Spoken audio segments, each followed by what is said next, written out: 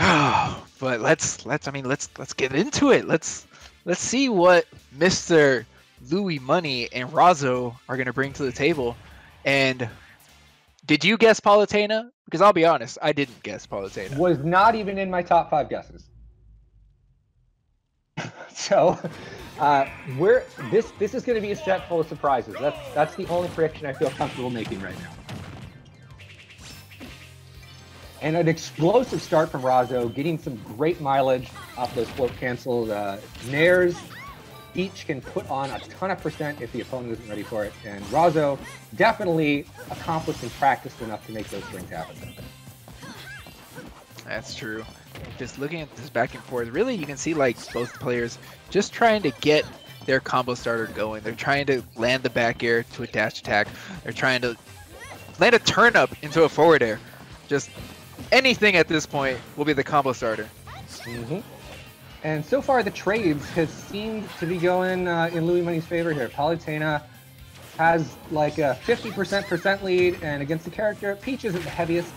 This is a good spot to be in, although not right now because Razo has stage control and Palutena has got to play this carefully if she wants to get back on solid ground. Yeah, great DI from Razo. He knows that he has the DI out on the down throw. DI in would be for sure instant death, but still getting trapped, and Louis Money able to take the stock. At this point, it's all about Razo if he's able to really get in on Louis Money, which we know can be very difficult for Palutena. It is. Palutena has wonderful tools at her disposal whenever she's trying to keep people out. She's got hitboxes with invincibility on them. She's got tricky recoveries that just evade edge guarding attempts. Plenty of tools. Even the ledge trump that we saw from Razo wasn't enough. We saw ledge trump nair, which actually landed onto Louis Money, but unfortunately for Razo, sent Louis Money across the stage. All right, and Peach, obviously great character, a lot of really good tools in her kit, but she would prefer to have a lead. Like, approaching is not her forte, especially against a character like Palutena, and approaching from 2 stocks behind is no one's forte. That is a rough spot to be in no matter who you are. And of course, landing that nair at the ledge once again, sending Louis Money across the stage. This time taking the stock, being at a high enough percent, but a couple of nairs can attack on some damage. Razo answering right back. Okay, so Razo's behind, but there's stage control right now. Razo seems to have momentum with the turn-ups and with the edge guarding, so if he's able to turn this pressure into a stock real quickly, then this isn't an insurmountable lead. And there's the down throw into back air, explosive flame at the ledge, adding a little bit more pressure, but Razo, of course, playing Peach, has access to the float, allows him to stall away from the ledge a little bit and just nullify that explosive flame. However, it does give Louis Money more stage presence. Okay, we see another trade, and Razo again in center stage. Right, Razo swinging, we're seeing the up smashes coming out here, but Louis Money isn't really in a position to just run into stuff like that. He has the tools to sit back and auto reticle if he wants. That's right. Wow, okay, turn up into Peach Bomber. Ton of damage. It looked like a stitch. Was that a stitch? I couldn't even. I think it was a stitch, yeah. Although turn-ups do pick up knockback after they've been out for a while, so because Louis Money got hit at like the apex of that turn throw, it's going to send him a little too far. Even Palutena's great recovery can't save him from everything. And even goddesses need to eat their vegetables, and guess what? Turn-up is going to take that stock. It's true. I hope everybody had a very nutritious Thanksgiving holiday. Peach is doing her part to ensure Palutena is. Okay. Oh, nice trump there from Louis Money. Yeah, using a trump of his own to answer against Razo, who had actually done it a few times to Louis Money. So a very ironic way for game 1 to end. Mm-hmm. That's using your opponent's tactics against him. Good stuff to Louis Money there. The Palutena, although we didn't expect the pick at all, worked out real well. Also, it is worth noting, I mean, Palutena is a great character on a lot of stages, but Pride Plats in particular give her a lot of room to shark and can cut off some approach options that Peach might have wanted to take too if Louis Money's under or behind the platform there. So Yeah. I would expect we'd see a stage swap. Yeah, honestly, like I feel like Razo had the correct options in some of those traps. It was just like sort of unfortunate that whenever we would see Razo get the down air, which he normally is very proficient at converting into a forward air, it just wasn't landing for some reason. But or they would like send in the opposite direction or something. yeah, it was weird. Yeah. It was almost like divine intervention. Oh, goddess powers. That's not fair. Plot armor, you can't stop it. Palutena breaks the script. Yeah, and now of course we're eliminating all those platforms. Starting on Final Destination, which we're seeing a lot more back and forth between the players. Yeah, I like this pick from Razo. Ooh. Although it's Louis Money doing his best to show it really doesn't matter. Going off that first real stock. deep there. So get the first stock, and now it's Razo's game to approach. Yep. All of the benefit that Razo got from having a level playing field, no platforms to cut off approach options and everything like that, that all kind of dissolved as soon as you lost the early first stock. Although that was a really nicely vertically spaced Peach bomber there because he was able to land without lag and spot dodge right after. Yep, getting the tipper of the forward air, just the tip of the crown. And here we go, big damage. That was a dot face. That's why we see 93% onto Louis Money. That was one string. Oh my god. Go reach. Give him the reach.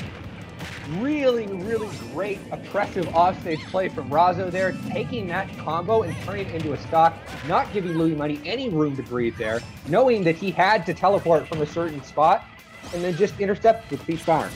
That's right, no divine intervention this time, as Louis Money just takes all the damage and a stock.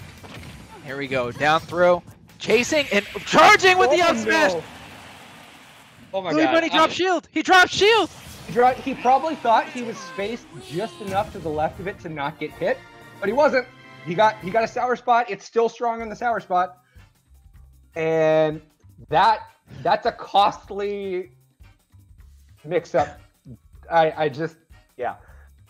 Louis Money obviously didn't want that to end the way it ended up ending, but you can't afford to make those mistakes when you're down and you're fighting someone capable like Razo. Yep. And I mean, that's honestly like the momentum and the clapback that we needed from Razo to say that, you know, game 1 didn't go my way, but game 2, this is how it should have gone. Mm-hmm. This down airs should have connected into forward airs. I should have been able to get my Z drop combos for massive damage, and that is what we got to see here. On top of that, I just want to point out that Razo lost the first stock early. Yeah, we did see Louis Money go off real deep, land a forward air, and still able to make it back. Yeah, so the fact that Razo is able to not only change the momentum in the game, but change it mid-game into something that commanding, that's pretty impressive. Game number 3, we are tied up here. Are we on the way to another game 5? Honestly, with the way that game 1 went, I was a little unconfident that we would be going to game 5, but now after watching game 2, I'm saying game 5. This is going to be another game 5 for you and I and the rest of the Stream Monsters. Buckle in, everyone, because we got some good stuff on display here. These two both want it. You can tell they're bringing their best out. The Hail Mary up smash doesn't work a second time, but no, I love that he even charts it a little bit like, you gonna do it again? Huh? Yeah. Huh? That was a check. That was like, are you really ready for this now? Have you actually learned? And Louis Money says, yes. Right, you can hold it. I'll just wait. And of course, these two players going back and forth. The slugfest continues here at the 2GG West Coast Invitational. I almost feel like Razo is like trolling with these up smashes in a sense. Because sometimes you just gotta throw out the Hail Marys and just check your opponent. Yeah, but the best option is the worst option.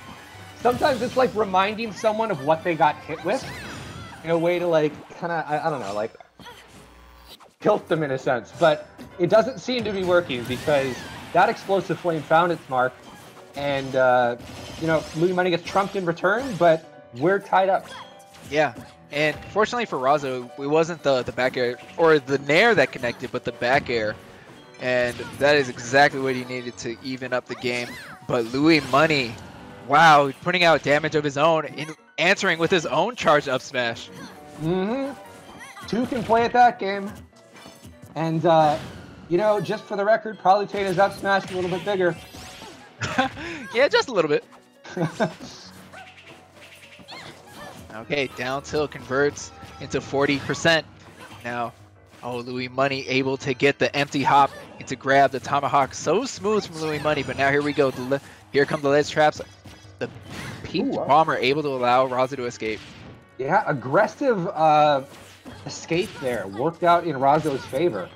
Able to trip Louis Money up and fight his way back onto center stage here. But just like one sweet spot dash attack, one back throw is going to kill at this point.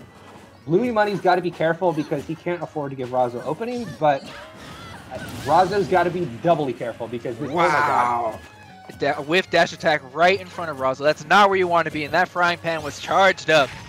It was ready. It was ready. Once again, killing off the top. Peach saying size of the up smash does not matter. That was an up smash, but whatever. It went up. Yeah, Peach being one of those characters that can actually angle her F smash, which will actually cycle through what item she uses. Yeah, I actually, that was one of the most sensible minor changes, I think, that I saw in this game. I was like, you know what, that makes a lot of sense. Why didn't they always do it like that? Yeah, well, little inspiration from Little Mac, I'm sure. Yep, true. All right, so this is a good spot for Louis Money. We got a percent advantage here. Razo stuck off stage. Peach has the options to mix up the recovery here. Of course, making it back to center stage. Razo looking for his turn up opening. Able to land it, but still not able to convert. And here we go. Razo at the ledge. Louis Money trying to recover. Gets the trade. And see, Louis Money able to recover high. I think Razo is picking up on here. Palutena, her tilts serve a purpose in that they cover a lot of space and are active for a long time. They have uses, as you just saw. The F tilt took the stock, but just like 20 seconds before that, we saw Razo able to fight his way off ledge by just holding onto ledge as Louis Money F tilted and then Peach bombered in response. So as we go into the next game here, into game number 4, we're going to have to watch when and how Louis Money decides to pull the trigger on those Palutena tilts, because the reward's pretty good, as we saw there, but there's a cost attached to it. And if Razo can pick up on that, he can get off the ledge and plant his feet more firmly in the center where he needs to be.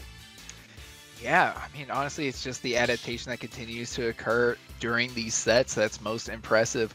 We saw Razo adjusting the micro spacing, which allowed all his combos to work in game 2. And now we're starting to see more tools. Louis Money utilizing those tilts a little bit more to cover space, a large amount of space that Razo was trying to approach or recover with. Speaking of large amounts of space, we do not have that luxury anymore. We are here on Smashville. Tiny close quarters combat going to come out for these two. And I like this pick from Razo. Yeah, I think for the most part, where Louis Money has really had control, or at least like the lead in these set games, like if he does in fact take the lead again, that Louis Money's not going to have that much room to work with. Yeah, there's very little space for Palutena to just, oh no, that is super unfortunate. Pulling the trigger a little too late on the up B is going to cost Razo a stock. That is a costly misplay that you can't really afford to make at this level of competition. Especially you know at that low of a percent. Yeah. Like, it's really going to be about Razo able to having that damage output, but look at the wall of projectiles that Louis Money is putting out. We saw explosive flame, we saw auto reticle, we saw the reflect come in. How many times the reflect from Palutena actually work? Almost never. Not an excellent move. He was throwing every special he could at Razo and still landing a back air to almost close out of stock. And as we were talking about the smaller space helping out Peach, but if you don't have the lead there and you constantly have stage control, then really Palutena is the one that's going to benefit from that. You're going to be able to cut off everyone's options with stuff like Explosive Flame, with your big disjointed aerials and tilts. Yeah. And we're seeing the results of that right now. We've got a full stock lead for Louis Money. Yeah. Up smash, able to connect for Razo, taking the first stock.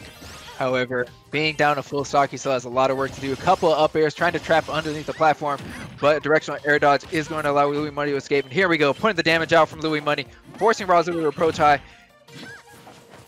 Now both of them are kind of retreating back. Now, it's also worth noting, Peach has a lot of good options for killing off the side of the stage, especially if she can string them along. So if Razo can get a good string in here and close it out with a forward air, then we might be able to seal an early stock off and bring this to a last stock situation without Razo taking too much in the process. But that's true, but I think Louis Money knows that really those strings typically start up with down air from Peach, and he's not giving much room for Razo to start that. He knows that he needs to be below him or above him, and forget that. Back air. He this invulnerable shield that you have to deal with. You gotta respect it, and sometimes there really aren't a whole lot of options in the face of a move like that, and placement like that too. Really oppressive advantage state there from Louis Money, and that's going to carry him 3-1 into semis.